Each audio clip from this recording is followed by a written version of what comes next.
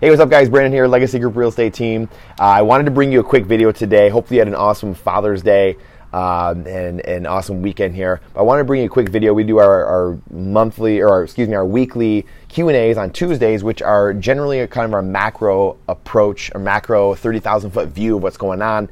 We have our insiders reports. We do that once a month.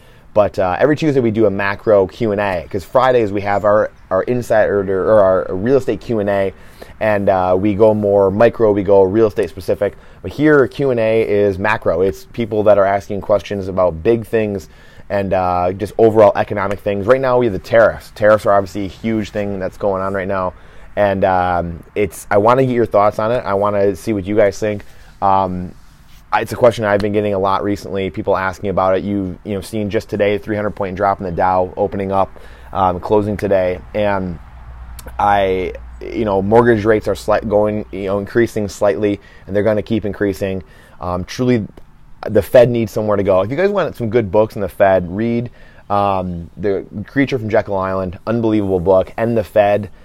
Creature from Jekyll Island is from G. Edward Griffin, unbelievable book about the history of the Fed and the creation of the Fed, and the Fed by Daniel DiMartino Booth, who worked in the Fed. Just incredible books about the Federal Reserve and how the Federal Reserve is literally scamming me, you, your family out of your wealth. And truth has to be spoken and needs to start being spoken in every walk of life. And this is just one of those areas. Money's a big thing. Obviously, money's a concern on every single human being's mind, no matter how much you have of it, because you have a lot of problems, or how little of it you have, and money is your only problem. Whatever it is, money is everyone's problem. And it's high time we start figuring out what the hell's going on with our money, where it's going, why it's being spent the way it is. Those two books are phenomenal. I highly, highly suggest reading them. And I've read them both almost twice. I need to read them again. They're just incredible books, and you'll learn a ton and know exactly what's going on. But tariffs, it's basically a tax. I mean, long story short, it's a tax on you and me, again, just like anything else. It's a tax on the end consumer.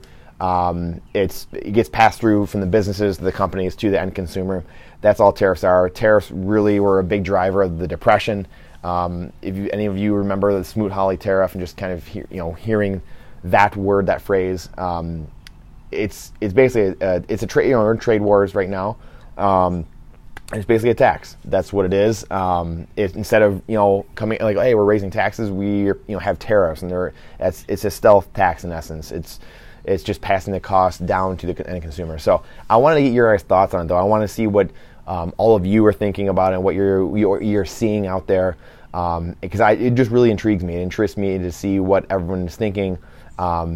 I know what I believe, obviously, but I want to see what all you are thinking. So let me know.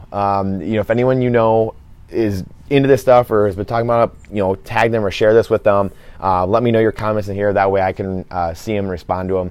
I know we get a ton of DMs, and I get a ton of Facebook messages and text messages and things like that, but we don't get a ton usually on here because it's a Facebook page, number one, so the reach goes down a lot on Facebook pages unless we put out ads to them.